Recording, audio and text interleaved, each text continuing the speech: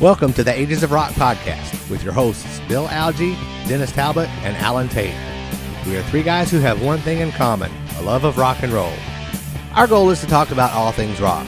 We hope you find this show intriguing, funny, and occasionally highly opinionated. Enjoy! Welcome to the Ages of Rock podcast, episode number 58.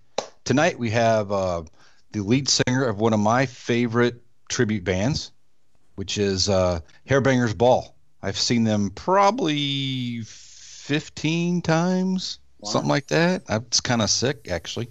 Anyway, but I did see, so tonight we have a guest, which is Brian Durbin. He's the latest lead singer for the band and been in there for about a year, right? Yeah, just about a year. Yeah.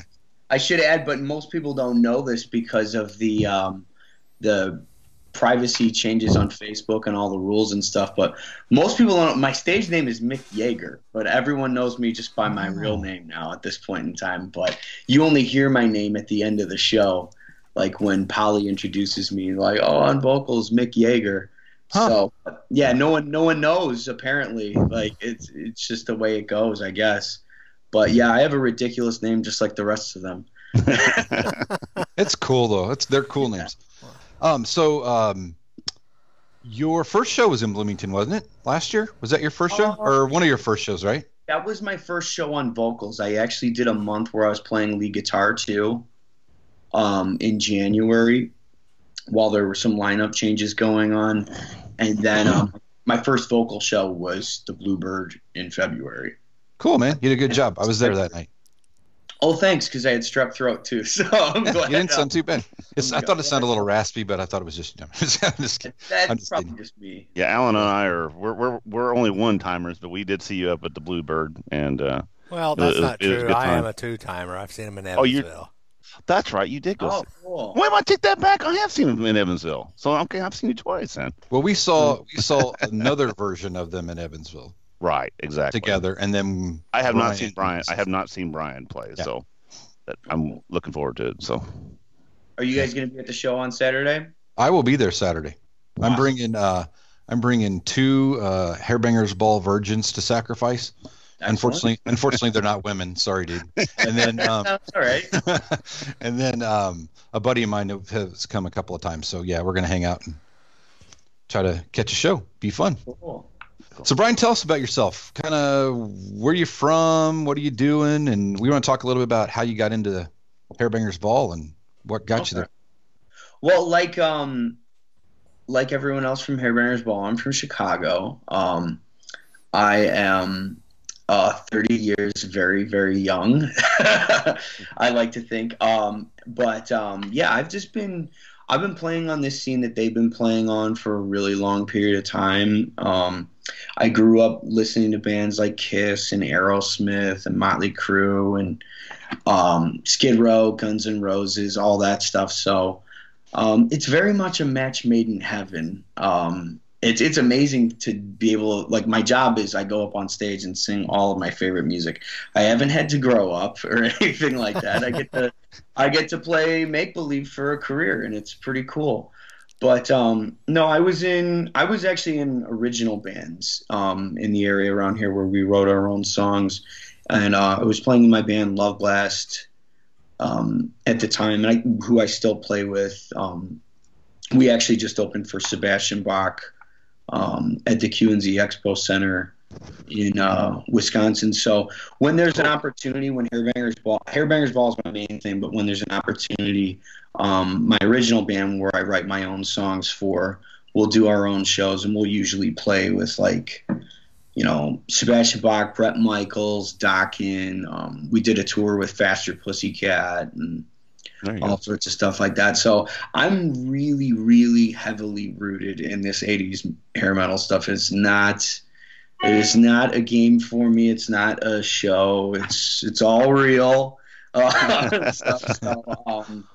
No, I mean, this is absolutely what I love. This is absolutely the type of music I listen to. And yeah, the only difference between me on any day of the week is I'm wearing some eyeliner and I might have a bandana on. Other than that, I look exactly the way you see me on stage, pretty much. That's pretty much it. So Yeah. So how was it opening for Sebastian Bach? Oh, Or in some of those other guys? How is it being an opener for those guys? Are they pretty cool or?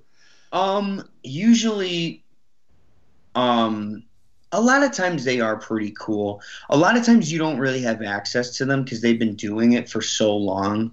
And these guys are veterans at this point in time with it. So a lot of them, they've got their tour bus like on the side of the venue, and then they just, it's a long day of interviews, and then they get to the venue, and they've got a sound check, and then they've got the show, and now a lot of bands are having meet and greets afterwards. Before you know it, it's like a 12-hour day.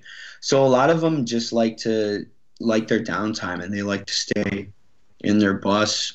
And after doing it for some of these guys 30, 40 years, I mean, it's just the nature of it. So I mean, you meet the ones that you can, and hopefully they're a cool person, but most of the time we just kind of show up and do our thing, and it's really all about between like us and the fans is really all it's about.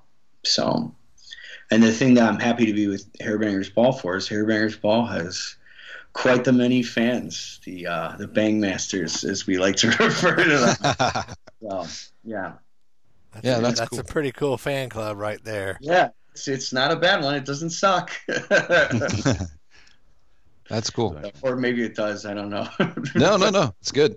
So what got you? What made you decide to switch to Hairbangers Ball? I mean, was it just you like that type of music? You wanted the variety, or? Well, the true nature of it is it's very hard being a Chicago original band, and it's becoming even harder for an original band anywhere to sustain a career doing it, because there's so much illegal downloading of music and stuff. So it's hard to get people to pay for your product. And then a lot of times when you're opening for a band, they don't have a budget for an opener. Or sometimes if you see a young band opening for a headliner on tour, 9 times out of 10, they paid thousands of dollars to go on tour with that band. So they're making all their money off of merchandise. So what happens is most people think, well, these young bands, they're getting paid for their performances. Most of the time, they're not getting paid for their performances. Most of the time, unless it's at a show and someone's buying a CD there or something, most of the time people are illegally downloading their music. So it's really hard to sustain for a really long period of time and do it at a high quality if you're not getting paid. So then the other thing to do is one thing that Love Blast was starting to do is Love Blast was starting to shift towards being a cover band in Chicago so we could finance all of our stuff. And then I got the phone call to join Hairbangers Ball, who I was already very aware of, and I was already a big fan of what they did.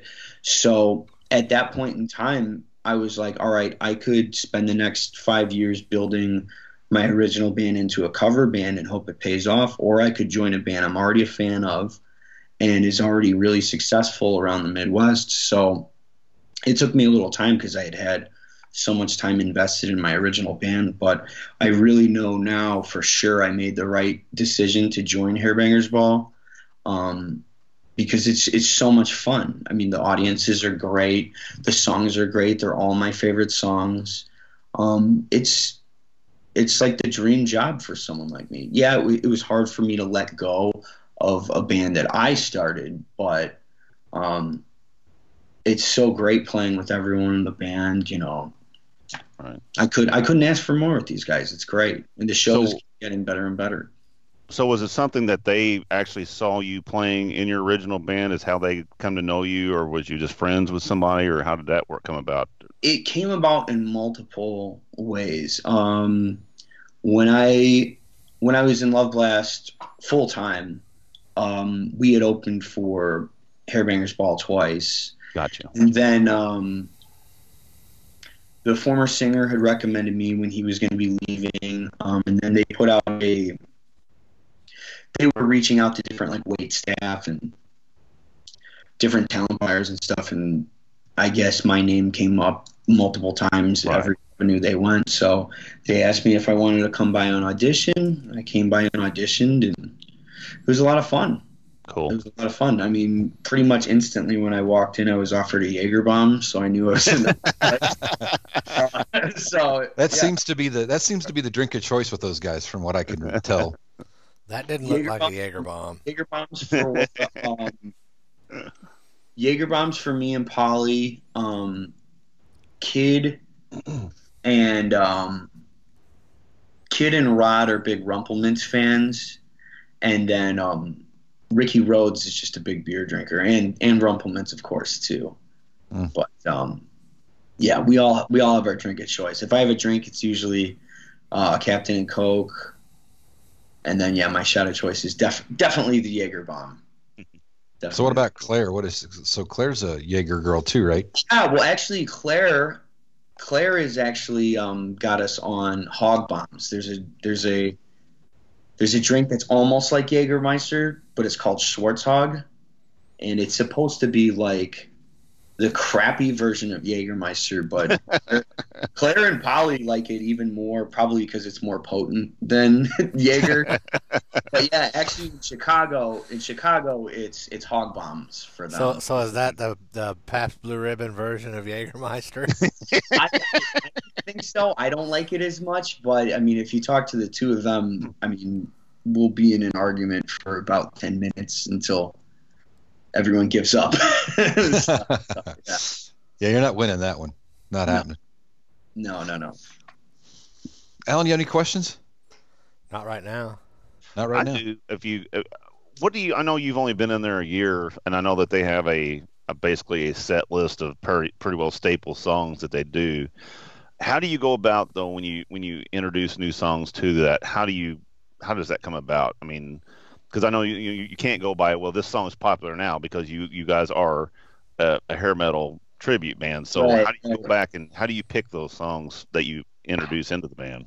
Well, that's one of the things that I really like about Hairbanger's Ball, because I've been given a lot of an opinion on what the set list should be, because I think everyone in the band understands and knows what a huge fan of this music I am.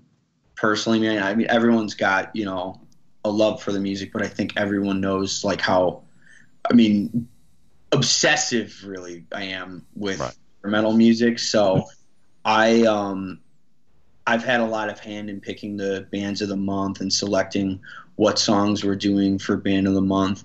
A lot of it gets picked out like by area and stuff, like because we could play in Chicago and we could play I Want a Woman by Rat, and some people might not know the song, but then we'll go play the same song over in Cedar Rapids, Iowa, and everyone loves it over there. It's really interesting too how even in like a region like the Midwest, there are still like sub-regions within that like different things. It's really cool, and that's one of the things we're really lucky to play all these different places for. I mean, even on a local scene here, I play in a cover band, and even we don't go. We maybe got a couple 100-mile radius, but we know there's certain songs that work at certain bars, and like you said, you go to the next bar, 100 miles away, it doesn't work out with the crap there, So we kind of keep track of what we play, and accustomed. So there's a lot of work to that. But I know like you guys travel. What is your radius? Where do you travel from, basically? Lately, it is pretty much we're centralized around like the Chicago and then the suburbs of Chicago. But then lately we've been getting calls like as north as Big Bend, Wisconsin, and then as far south as Louisville, Kentucky. Right. As far west as Cedar Rapids, Iowa. And then maybe as far east as Cincinnati, Ohio. Okay, that's a hell of an area. That's a good area. Yeah. Well, yeah, and we get requests from all sorts of different areas, but it has to make sense for us to be able to sustain doing it. Well, it's got to be financially, it's got to be to go that far and carry all your crap. And then like we've had a lot of people like freaking out lately, like Brian, why aren't you guys playing Louisville, Kentucky or Evansville, Indiana right now? Because it's January and it sucks. Getting ready to get some snow.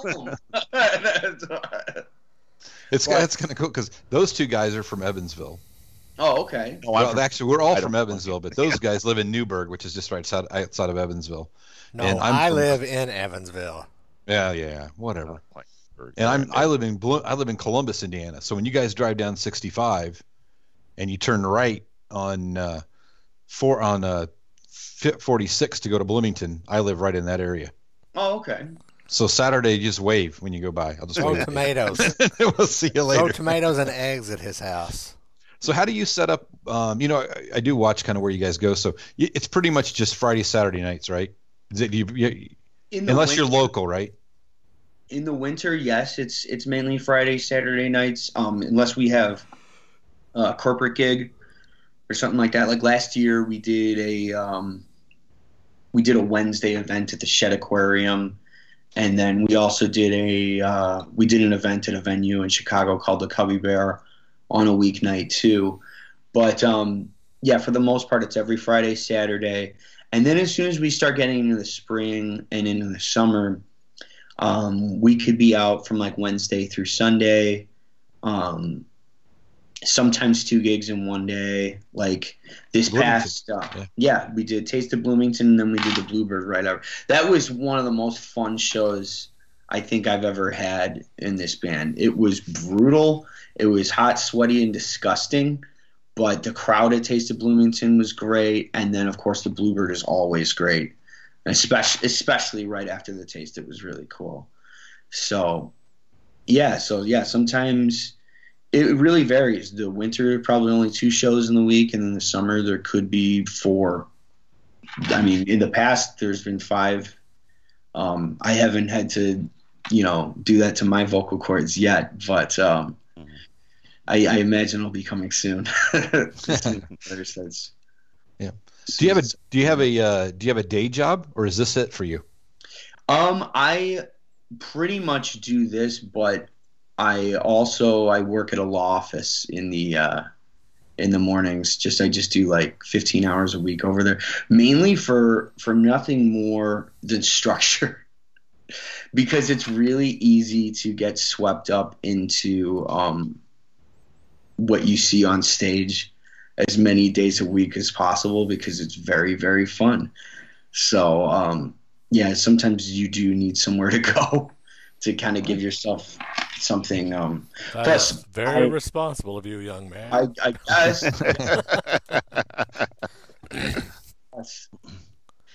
But So where did your influence come from the music then? Older brother, dad? Where did it come from? Mrs. Doubtfire. Mrs. Doubtfire. Movie Mrs. Doubtfire, because there's a scene in the movie where Aerosmith's "Dude Looks Like a Lady" is playing. And then just from that, that's all I needed. As soon as I heard that, I just asked my parents, like, I think I was about 6 or 7, and I asked, who is that song? It's hilarious. Like, I didn't think the song was hilarious, but the scene in the movie is really, really hilarious. So I had them find out who was doing it, and then I think it was Christmas, or maybe it was my birthday. I think it was my birthday, like my 9th birthday or something. I had Aerosmith Permanent Vacation that year. So, yeah, and then ever since, I was obsessive with Aerosmith for a really long period of time, which is why September was really cool for me, because in September we were doing Aerosmith Band of the Month. So we got to do Dude Looks Like a Lady, and we got to do Angel, which are both on the Permanent Vacation album. Right. And then we did Love in an Elevator and Crying also. So I was obsessed with Aerosmith for years, and then 1995 Kiss MTV Unplugged came out, and then you know the best thing about MTV Unplugged was, for me personally, was I got to get bitch slapped by it, because when I was a kid, the day MTV Unplugged came out, I was buying. They had the music department show for like all the different instruments for the elementary school kids, and I wanted to play drums really, really bad. But every kid wanted to play drums, so by the time I signed up, you couldn't play drums. So somehow, I don't know how it happened, but somehow I got stuck playing the fucking clarinet. I had to play clarinet in the school concert band, and when I came home from getting my fucking clarinet, Kiss MTV Unplugged was on. I had never even seen Kiss before. Oh wow! Yeah, I'd never seen Kiss. The only band I listened to was Aerosmith, and it's not even about the makeup or any of that stuff for me. It was just the songs were really cool. I thought the guys in the band looked really cool, and I'm sitting there just with like the biggest look of defeat on my face, and just feeling destroyed inside. And I looked at my clarinet. I thought, I'm such a fucking pussy. Like, I wanted to play guitar so bad. I wanted to play drums, and I wasn't allowed to play guitar. And then I was going to play drums for the concert band, and I'm sitting there watching MTV Unplugged with my little fucking clarinet, thinking I'm such a fucking pussy. It was, yeah, that's hilarious. So you saw that? Was that the first album you bought then? No, I didn't. I didn't buy Unplugged after that, because right around the same time, the "You Wanted the Best, You Got the Best" compilation came out with like the Alive and Alive 2, and then the new songs. So that was the first one I got, and then after I got that one, I have everything now. I have it all at this point. So being somebody that started out and didn't know about or didn't start with a makeup, you started with Unplugged, and now you've got everything. What is your favorite era of that music? Just even music wise, not even taking away the look. What is your favorite music of their collection? My favorite sound for Kiss. Just favorite album or favorite era. You know what I'm saying? My favorite album is going to be really unpopular, and you guys might cringe, but my favorite album is Crazy Nights. And not Alan. Alan's like, he loves that. Alan's like, that's my first album. No Destroyer was my first album. I thought he was going to say The Elder. I was just going to fall out of my chair. Oh, I like that one too. We too. Me and Alan like it too. It annoys the piss out of my band, but there's not one Kiss song I don't like. Oh, that's a good answer, actually. I mean, it annoys the piss out of my band, but there's some that I don't care for, but there's nothing I really hate. It's just there's something I appreciate in all of it, really. Yeah.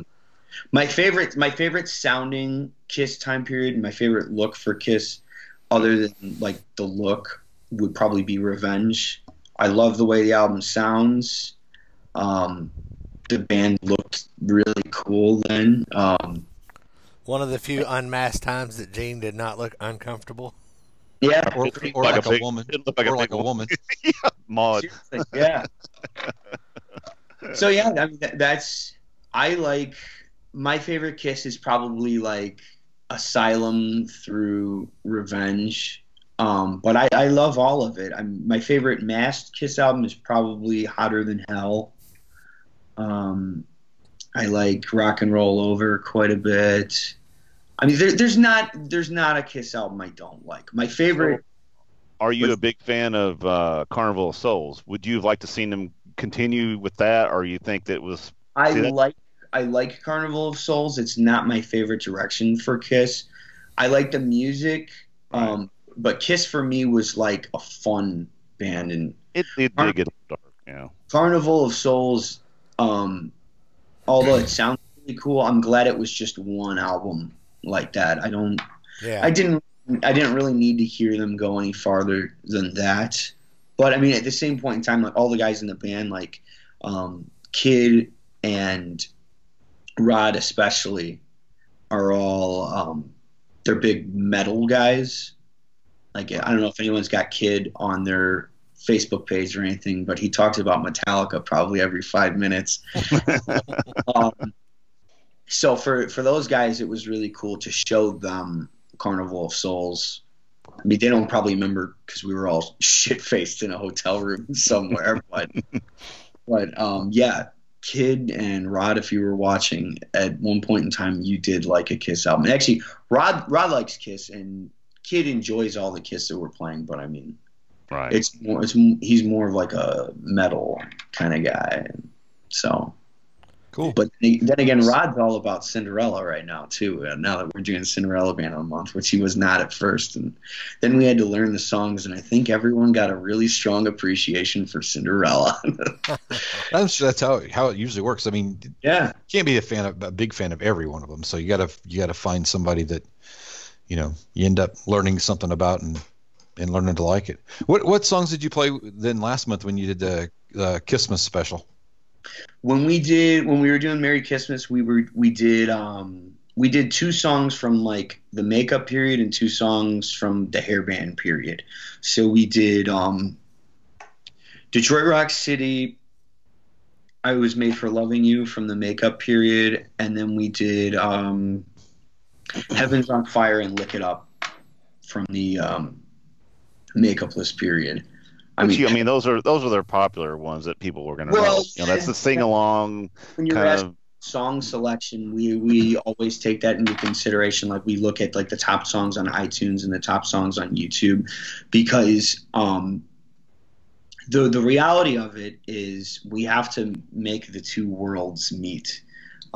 Because like if let's be honest, if I play, I love the song, but if every single night I had to play Living on a Prayer and Don't Stop Believing and only songs like that, like if our set list was just Living on a Prayer, Don't Stop Believing, and Talk Dirty to Me, regardless of how much I like those songs, it wouldn't be a whole lot of fun. But you have to do them.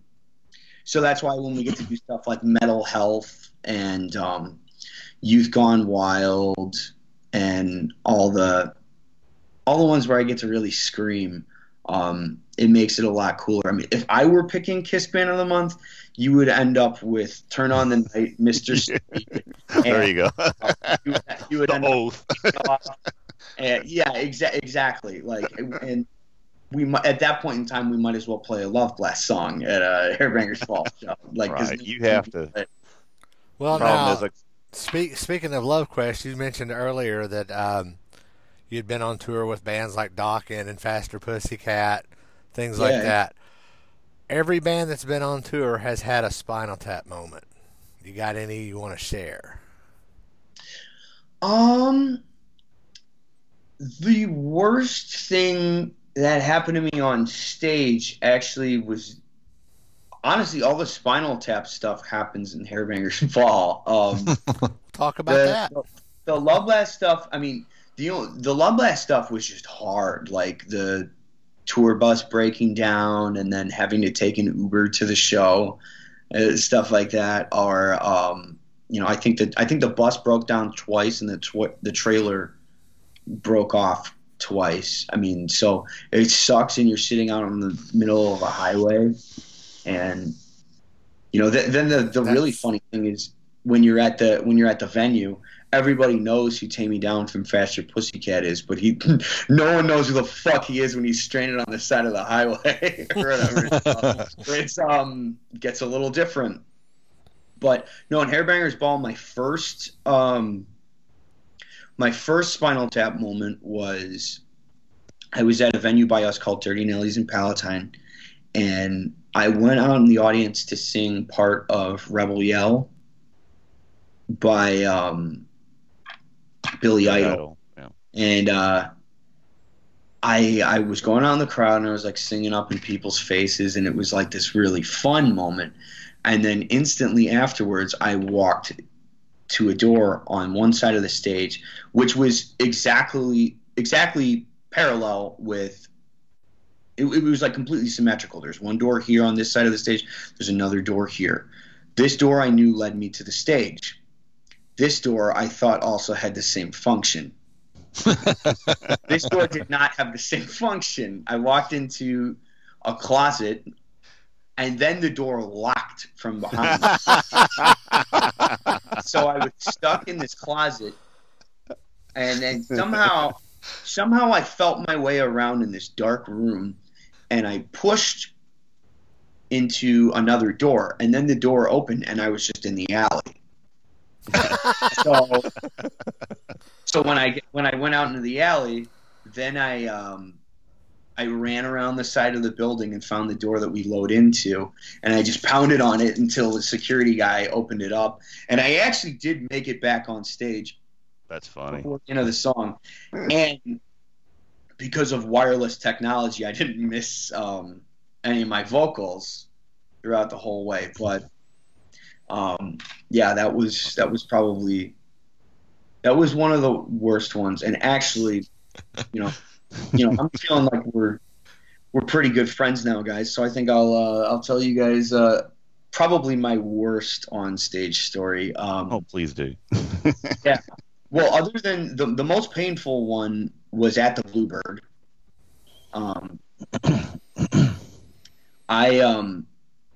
I was going through a really rough period of having acid reflux.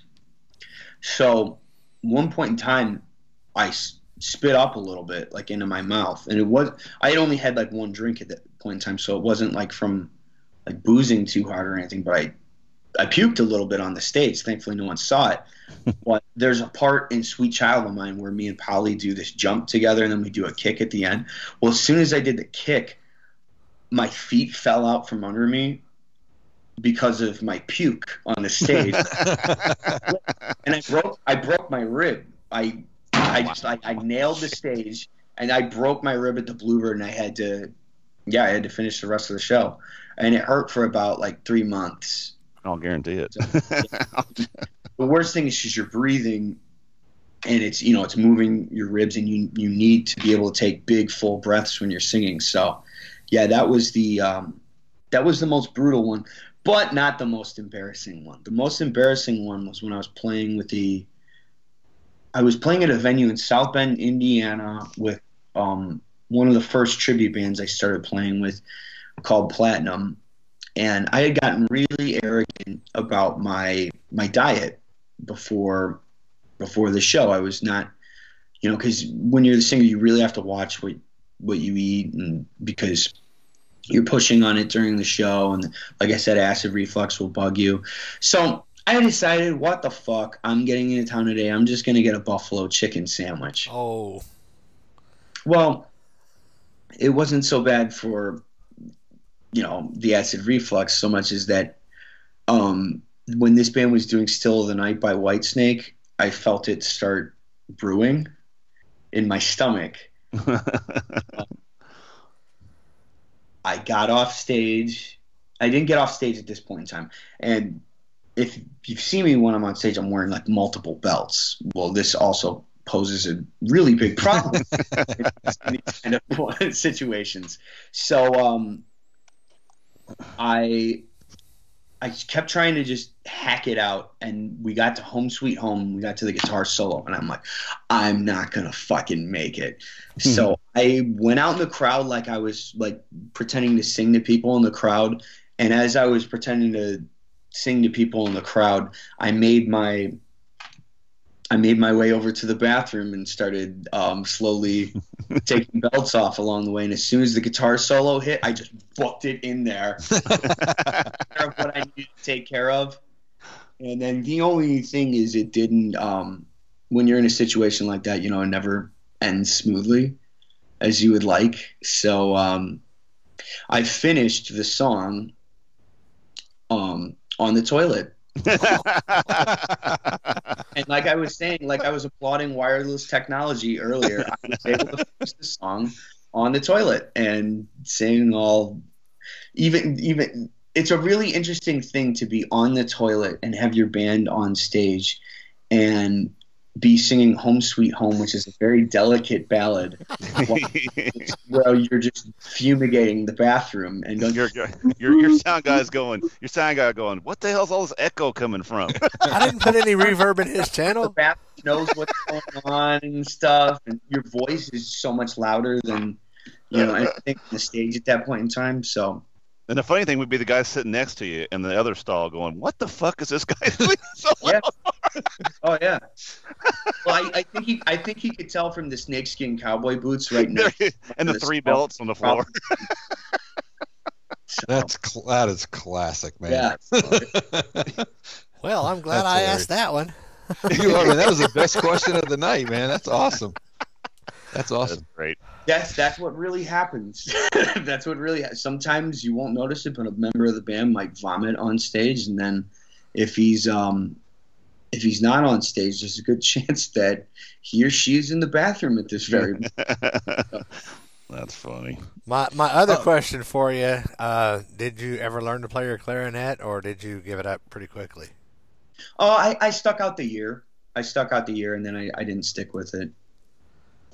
I did the same thing with saxophone. Well, if it makes you feel any better, when it came my turn to join the school band, by the time I got done, trombone. Now I was a very, very short kid, and the trombone was as long as I was tall, so I could never stretch it out all the way to the final note. Oh, that's classic. Yeah, that's awesome. That explains a lot. So do you miss playing guitar? I know you said you did play guitar with the band when you first started out for a month. I mean, do you like singing better than you do playing guitar, or is that something that what I'm trying to say? I enjoy them both for their own thing, but the cool thing is when the girls sing, or sometimes Rod Viper sings a lot of songs in the band now. Like right now he's doing Run to the Hills and Rainbow in the Dark by Dio.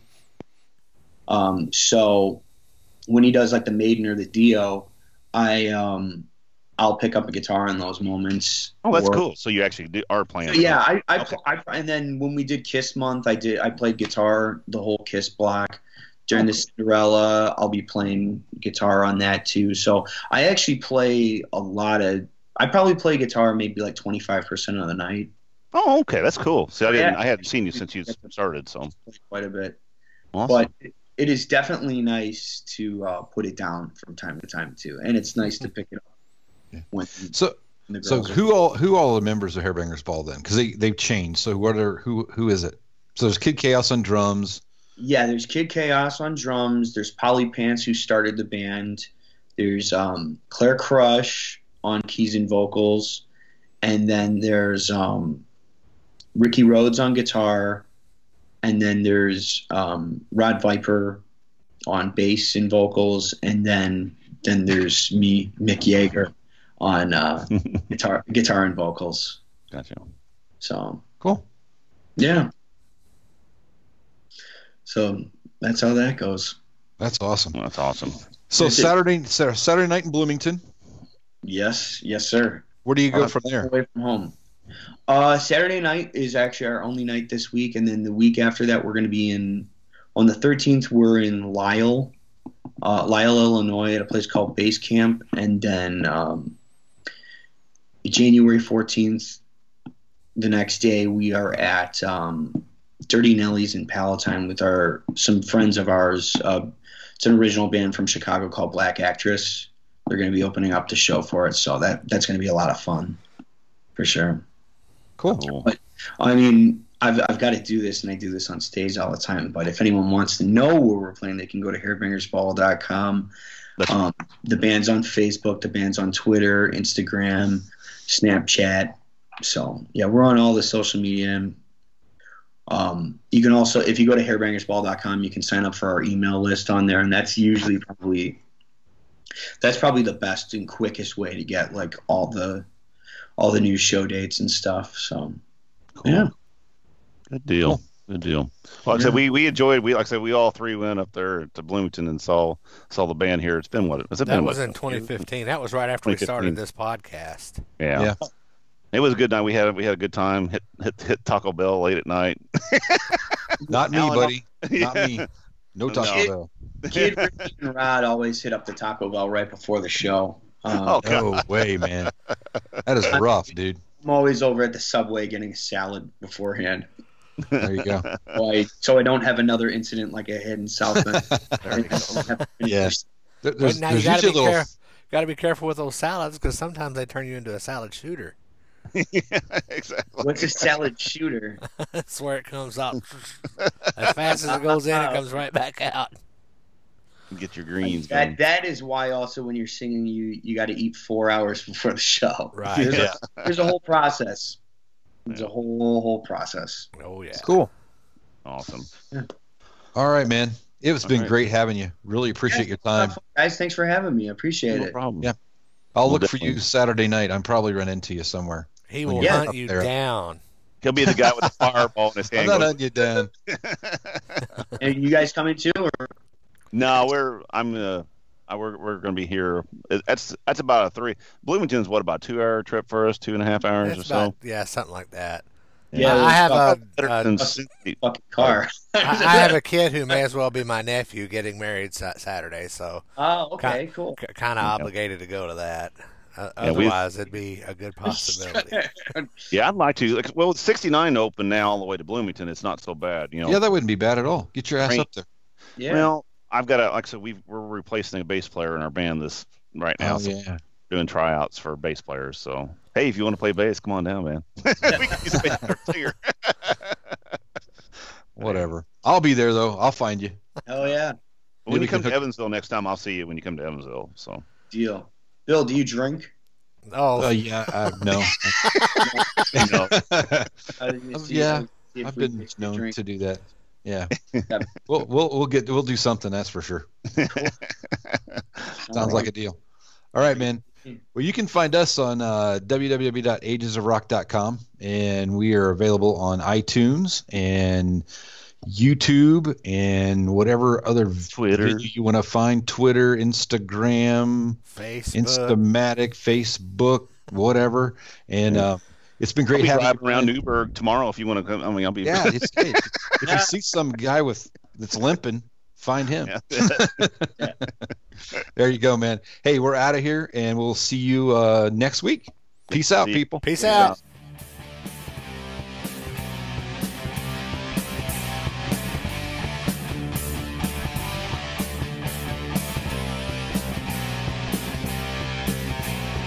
Thanks for listening to the Ages of Rock podcast. If you haven't done so already, be sure to subscribe to our YouTube channel, like us on Facebook, and most importantly, tell all your friends. Remember, you're never too old to rock. Until the next episode, peace out, folks.